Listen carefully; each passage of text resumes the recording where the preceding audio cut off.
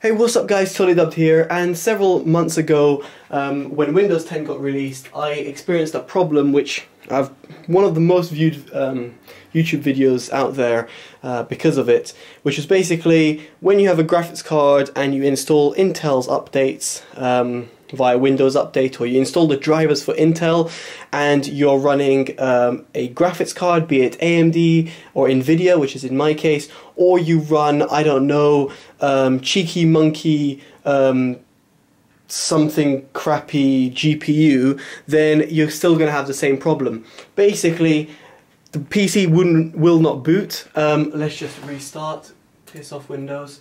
And you'll get a flashing screen, as you can see right now on standby, and your mouse and keyboard won't work.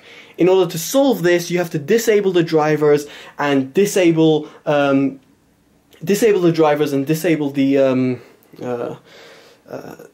Intel iGPU on the BIOS, which I am sure a lot of people will not know how to do because they're inexperienced with computers and or just don't know how to find that button, be it on a PC or a laptop. We're talking fundamentals here from Windows and Microsoft and Intel. However, with me, I'm someone who's techie and I'm going to find a solution to this, and that was basically to disable that driver. But let's put it fast forward into now we're October the 14th. I've received an update for Intel saying, hey, update your drivers. I chose, no, I do not want to install my drivers. However, I am now forced to do so because on Microsoft Windows 10, you cannot disable updates. And if you defer the updates, it defers the updates for everything. So now I'm stuck in a dilemma. Can I install or shall I install the updates? I say, okay, you know what, maybe they sorted their shit together. But take it from me, they haven't. So what I'm going to do now is show you the steps that I'm going to try and figure out this crap that Microsoft have done. So first of all, I'm going to go back into my, if I can find it, that would be great. Okay, go into my graphics configuration and put in iGPU as my main primary display. I'm going to exit out, save and reset. Now that monitor should not work because it's running on DVI. It's a single input DVI-D monitor, the QNX QX2710. Again, people who are in my situation who have only one monitor are not going to be able to do what I'm doing right now because I happen to have a secondary monitor which goes via HDMI. And the reason I'm saying this is because my motherboard has HDMI output as a primary display output. So now you can see at the bottom primary onboard memory, onboard iGPU is working, but the one that was my PCIe, my graphics card, is not going to work. So again, going through the same steps, again it's via HDMI, you can see it connected there.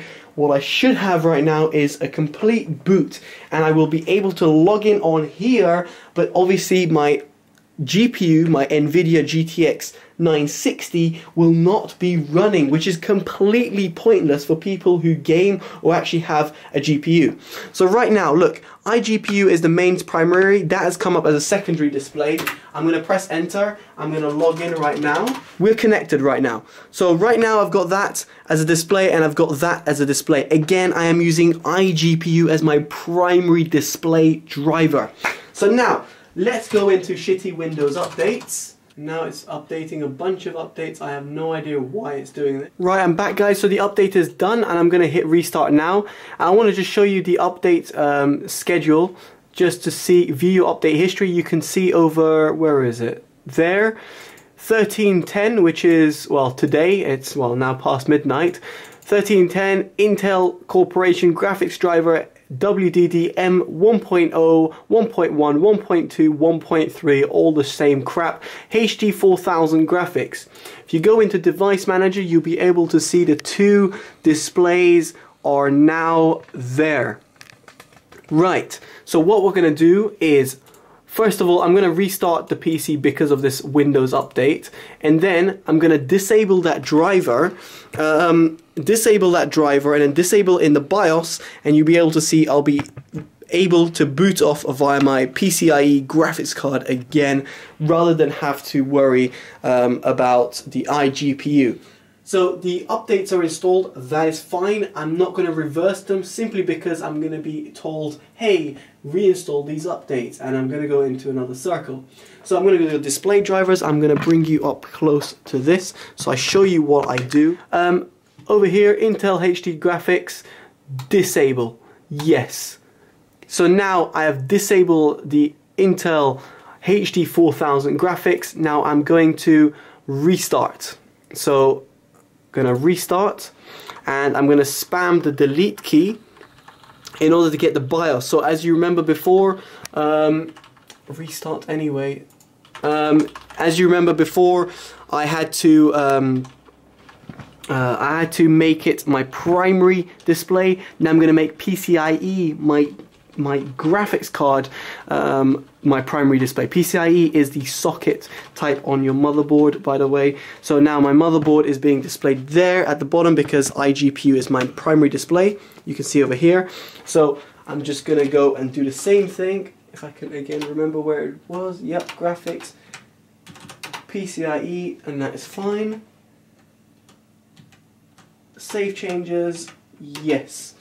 So now PCIe, now we're going to go back up top, and there we go. So just to double check, I'm going to go, I think I've got GPU Z.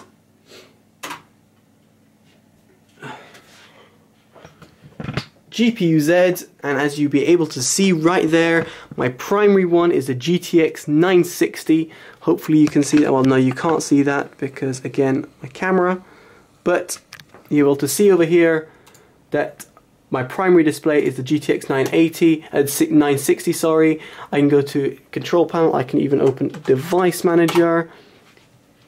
Again, you can see primary display over here is my DVI, which is my QNX monitor. And again, in device manager, you can see the HD 4000 graphics are disabled.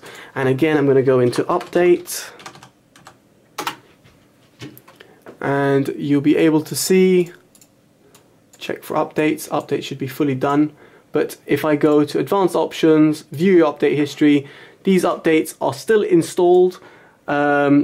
Oh god, these updates are still installed, but we are running off the PCIe, i.e. the graphics card now. So there we go. Microsoft, Intel, I welcome you to sort your shit together, but in the meantime, guys, hopefully this is a fix for you guys. You need a secondary display to do this, and you need to be able to go into your BIOS and change that in primary display. Alright guys, I've been totally dubbed. Hopefully you enjoyed this video. I know it's a bit of a rant and me being annoyed, but it's just my frustrations over this operating system, which I can't quite comprehend, of the developers sending out updates and then screwing loads of millions of consumers out. Alright guys, totally dubbed out. Bye bye.